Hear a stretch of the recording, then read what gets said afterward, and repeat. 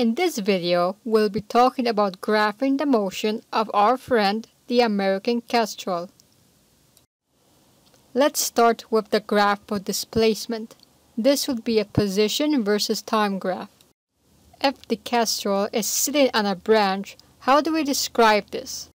We would say that it sits at 10 meters constantly.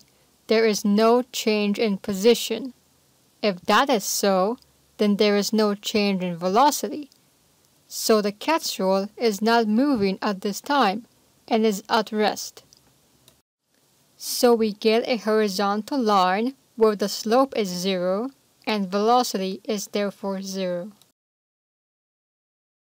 What does a straight line mean for a position versus time graph?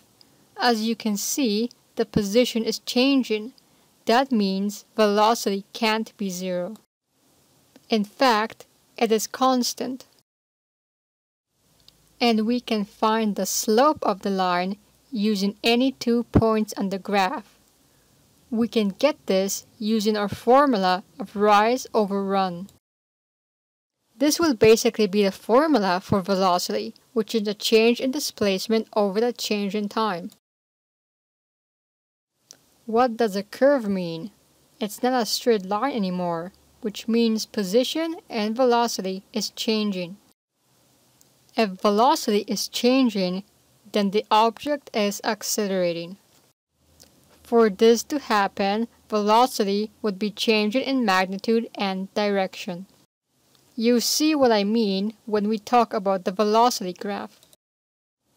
So now, for a velocity versus time graph, we said that when an object is at rest, displacement is a constant line and velocity is 0. So this is how it looks like. 0 velocity.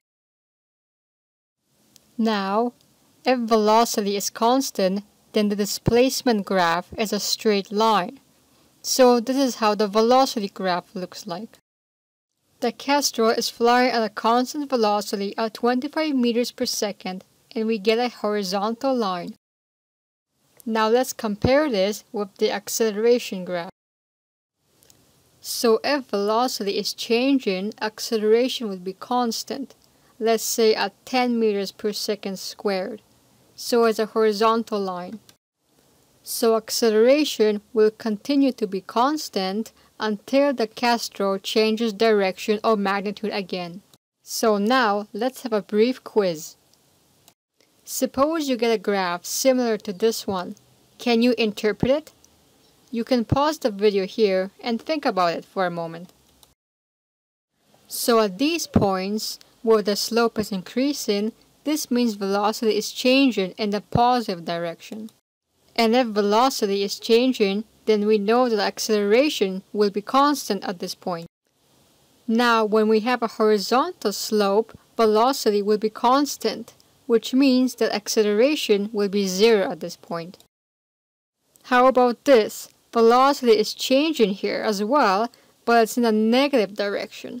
Remember that we said velocity is a vector, which has magnitude and direction.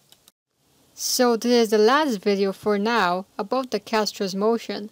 I hope that you found this helpful.